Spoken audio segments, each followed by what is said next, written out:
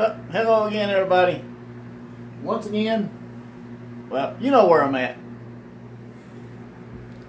And today, I'm going to get on some of this this DC power stuff. I'm going to show you how I got some of that running. Now, of course, you've already seen my charge controller and fuse panel, which is, which is right up there. Now, that fuse panel has, of course, power going to it from the battery, which is down in here. The fuse panel has power going to it, coming out of it, going across. See some of the wires up here, the red and black wires. That's the DC wires. And they are running. These are running down into here. Now, I have already just pretty much matched up colors on the line side of this to run to this right here. This is, of course, my lighter plug or 12 volt outlet. Alright, in here, so you have all of your blacks that are all ran into here and back out. There's only two that actually are, two or three. No, two. Okay. There are only two that are actually running in here and then straight back out to something else, and that only goes to right here. The other part is going across, let's see, there's one right there, comes across here, and it comes out right there. You can see it just hanging there. And same thing over here. You can see a wire that comes across there and it's just hanging out there. The red and black. It's not, you can see it's not connected to anything. It's just kind of hanging there. Then outside you have got, you can see it inside of the, there's my outside light. Inside of there you can see the little wire running out here. Now what those wires are these. All the negatives are tied together. You can see all the black wires, those are negative.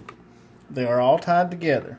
The hots for the switches, which we call switch legs, which I always mark my switch legs, AC or DC, the one by a little twist. So I can tell that these are switch legs and these two are just hot. These are constant hot. This is, I can tell because it's different types of wire. They're both red, but they're different kinds of wire. This one goes down to the lighter plug, and this one is the positive from the fuse box. So what I'm going to do is I'm going to hook up my switches. I have three of them here, little rocker switches. They have the LEDs. I don't know if I'm going to use the LEDs or not. I might use them, but if I do, I'll show you how to hook those up. But these will just go in right up here. Now I need a blank cover instead of a cover with a hole for a switch in it or a hole for a plug in it. I need a cover. I got paint on that one. I need a cover that is just blank, which they do have them. And the right thing to do is to go to the store and pick one up. So what we're going to do is we're going to cut it out of this. And we're going to mount our switches in there. Just three of them. 1, 2, 3. I'm not going to switch this. But we'll mount our three switches in here. And we'll put that right up there like that.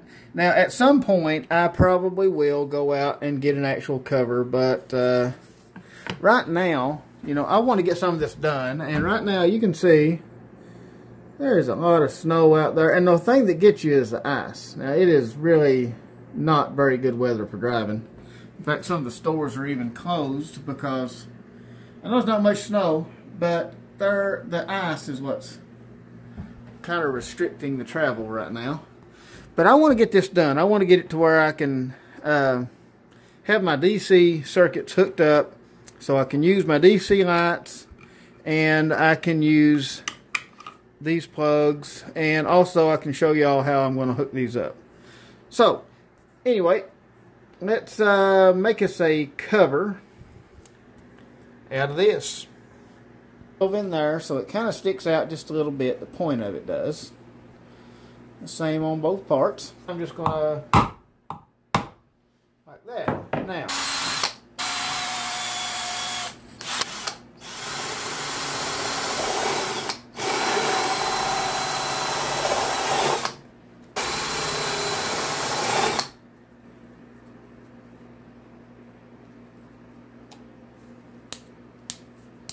there we go.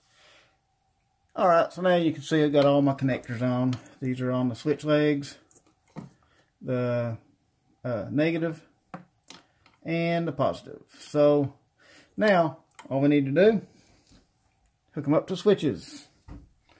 So what I'm going to do is the black wires are going to go on the brass connections. This one's a different color, doesn't matter. I just kind of messed this one up. And I had a red one left, so I just used it. It doesn't matter. It's the same thing. But if you're wondering if there was some reason why I had a different color one, there is no reason. It's just there. And I'm going to do the same. I'm just going to choose to use the middle one for the line side and the other one for the load side. I guess I'll turn all those off.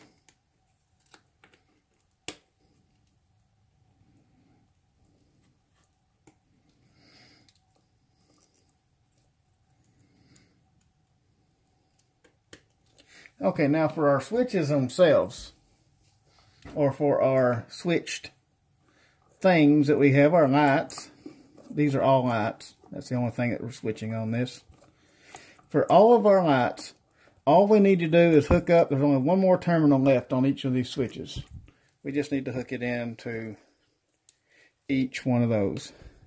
And the thing is, if you put them on here and then you get to playing around with your light fixtures and you figure out, well, I didn't want that switch there, all you got to do is switch the switch legs from one switch to the other. It's not going to really make that much difference. But this has all of them hooked up. It looks complicated, but it's really only 3 wires for each switch. You know, that looks kind of complicated. A bunch of wires coming in, you know, and all that. But really, it's the 3 wires for each switch. You have your negative on the brass, your line on either one of these. I just used the middle. And the load on the other one. So then all you've got to do is put it into the box.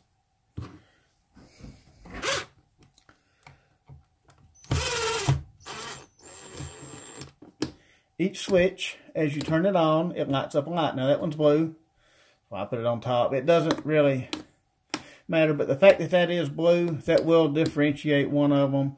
I will probably put that for the outside light. I don't know which one it's on right now, but we'll put that for the outside light. And then the 2 red lights will be these in here. And if you didn't want these to light up when you switch them, all you would have to do is just leave that negative wire off, and the switches will work just fine, and the LED won't come on.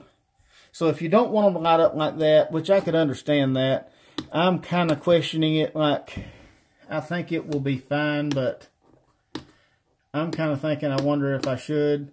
But one thing I do like about these lighting up is if I've got the outside light on and it's running on battery power, and we've had several days of not having very much sun, this little light right here would be a good reminder that it's not just on this switch, it's on on this one too. Alright, so now it is time for us to hook up our LED lights. And there are several different types of LED lights that you can get. There are the ones like I have in Zephyr that have their own little switch. It kind of looks like an RV light. It's actually what it's made for. It's just kind of a direct swap out. Has its own little switch on it. They're really bright. They're pretty nice lights. I've also got the strip lights, which we will be using in here. These are what I'm going to be using in these lights. But these are just little strips of LEDs. I'm sure y'all have seen these before. This is 16 feet of, you can see on here. Okay, right here you can see each one of these little dots is a separate LED. And every 3 of them, there is a little line here and these little terminals. Now what you do, if you want to divide this up into separate, because it's 16 feet of light, and we're not going to use all 16 feet on one light fixture. So what you do is, to use separate sections of it, you cut on this line right here, and you will have to have a soldering iron, and you will solder a terminal to each one of these. Now you want to clean it off first, because it should anyway. I think these do. It should have a layer of protective material on it. So you have to kind of scrape that off to make sure that your solder makes a connection. But what we're going to do is we're going to take these and we're going to put these in our lights. So let me get up here and I'll show you what I want to do. These strips of LEDs that's already in here, these run off of your 110 volt AC. Now, in order to make it run off of 12 volts, which is on this wire, got some paper towels now. Oh, there you are. I got some paper towels now and some alcohol. And I'm going to clean. Now, what I'm going to do, I'm going to put a strip on both sides here too. One in the middle and one on both sides. See how this all works out. I think it'll be okay.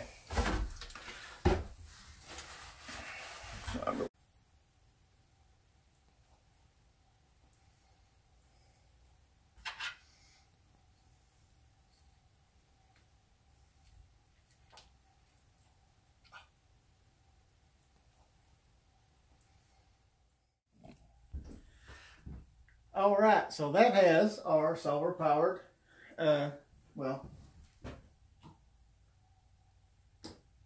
that has our solar powered light working. So now the kitchen is illuminated by the sun.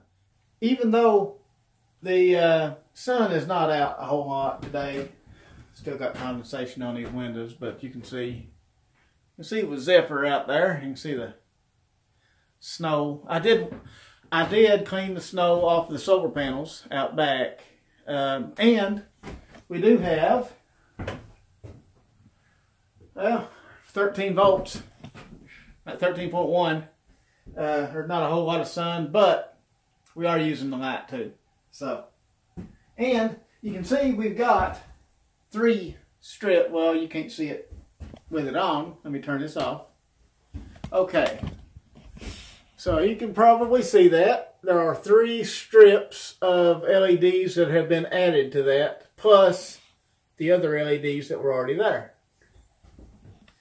So yeah, there is plenty of light to come off of that. As you can see, that will do a fine job, I think, of lighting the kitchen. Now, like I said, the living room is going to be different, because this light is not going to be permanent in here. This light is for when I'm working in here and stuff. So I just threw that up there. Now this one that's in the kitchen, that is going to be the permanent one. I did cause a problem with it though. You may notice some wires are hanging out over here. Keep forgetting I got the light on, you can't see it. Okay. See some wire nuts and stuff hanging out there? I kind of, well, it's been around a little while and the plastic has gotten kind of brittle. So you're supposed to be able to pop this cover off. It popped off all right. It popped off in about 6 or 7 pieces. So I'm going to have to do something about that. Just make me some kind of little cover or something. It's no big deal. It's just a piece of plastic. I can pretty easily bend a piece of plastic to fit. But at least now I've got to start on my solar. Let me show you what else I've got here. Okay, so right down here we have our power inverter. Right here. And that's a good power inverter. It works pretty well. I've had that for a while. I also have some of these kind of lights. Now these, yeah, they're dirty, but they will clean up. And a couple of them have these little switches on them. A couple of them don't. But the ones that have those switches, these are going to be my reading lights. They are 110 volt, but they won't be for long. These are going to be LED. I'm not going to have any 110 volt reading lights. They are going to be just 12 volts. But these are going to go upstairs, and they're going to be retrofitted with probably some of that type stuff. I think that's what I'm going to use anyway. So, y'all can look out for that in the next video probably. So yeah, we're kind of starting on some of the, what I think of as the more fun stuff. Working on the solar power stuff. I don't know, I like fooling with, I guess, alternative energy and stuff like that. And I like fooling with inverters, LEDs, DC powered stuff. You know, I'm going to have all these, I can't see it. I'm going to have all these outlets that are marked solar. They're all going to be actually putting out. So if I want to plug something in, I can. And yeah, still haven't got the 2-gain cover. That's okay. It'll come.